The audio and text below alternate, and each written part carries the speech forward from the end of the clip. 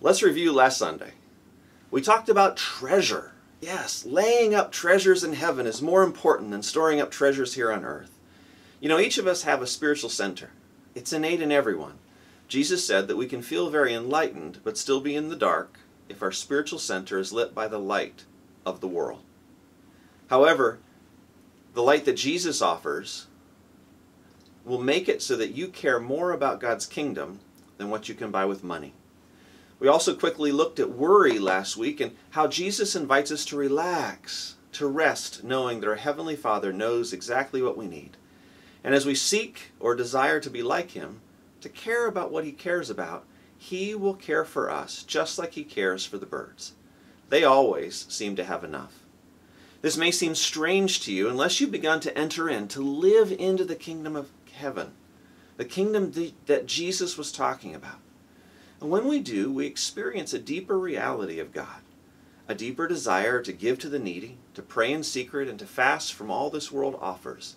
These three topics were key in the beginning of chapter 6.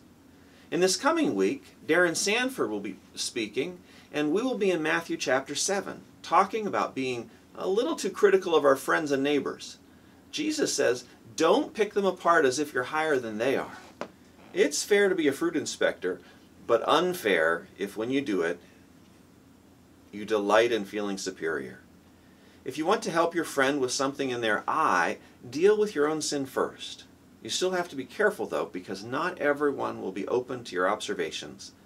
Humility continues to be a key theme in the kingdom of God. Psalm 131 would be a helpful chapter to meditate on. It's not very long. It's something that you can read and think about quickly as you prepare to be part of our Sunday gathering. The psalmist says, "My heart is not proud," in verse 1. "My eyes are not haughty." Two critical perspectives for someone who wants to live in the kingdom.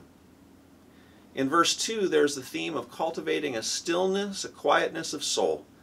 And in our world, with interruption after interruption, we need to find a stillness, a place of quietness for our souls.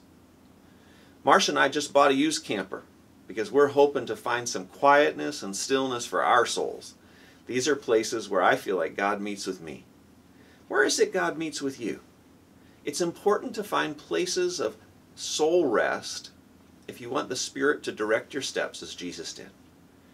At the end of Psalm 131 verse 2 in the NIV, he uses the word resting contently or contentment, like a young child who's at rest with his mom or dad. The secret to finding rest for one's soul is practicing the ever-present awareness of God. I look forward to being with you on Sunday, on Zoom, or in the room. And until then, take a look at Matthew chapter 7, the first few verses, and then spend a little time reading Psalm 131. There are only like 3 verses. I think you can fit it into your busy schedule. God bless, and we'll see you on Sunday.